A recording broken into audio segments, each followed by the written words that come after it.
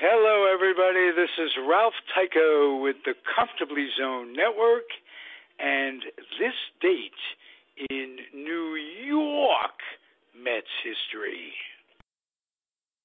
January 4th, 1963. Mets batting coach Rogers Hornsby dies of a heart attack in Chicago at age 66. And on this date in 1974, due to heavy financial losses, Rheingold Beer announces it will close its Brooklyn-based plant. As a result, the brewery will be forced to end its 13-year relationship with the Mets as the team's primary radio TV sponsor.